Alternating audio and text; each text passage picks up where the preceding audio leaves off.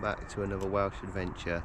This time we are at the Welsh Mountain Zoo, right at the north of Wales, and I cannot wait to get stuck in. Lots of rare breeds in here, stuff you don't usually see at other zoos, well, from my experience anyway, if you're a fan of the channel.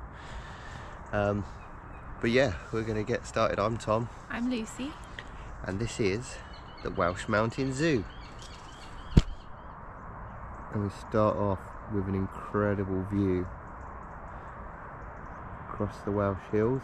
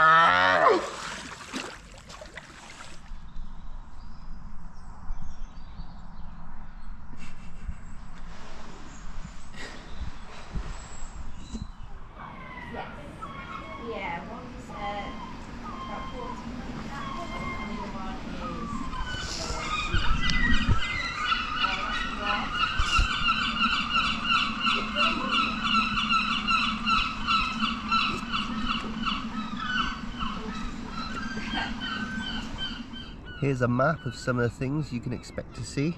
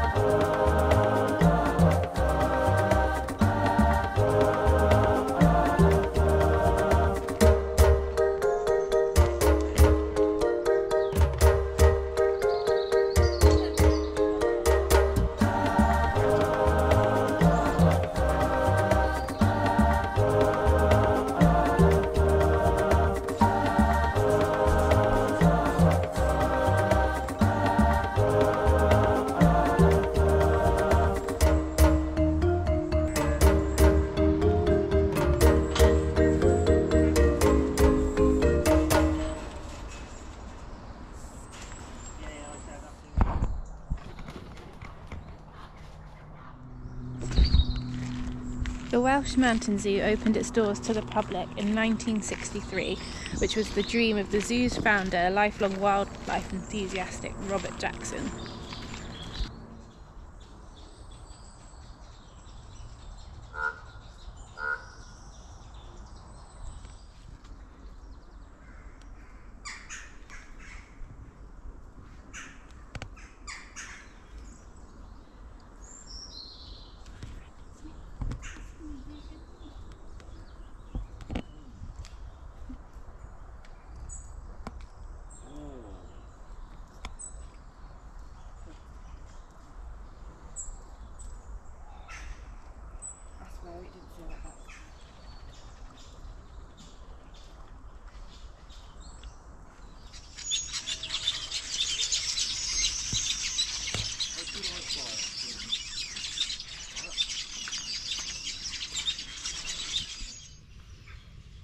bear paws. These are the size of the female ones. Got the same size hands as a bear. Well, he's got longer thumbs. Not that they have thumbs, but you know what I mean.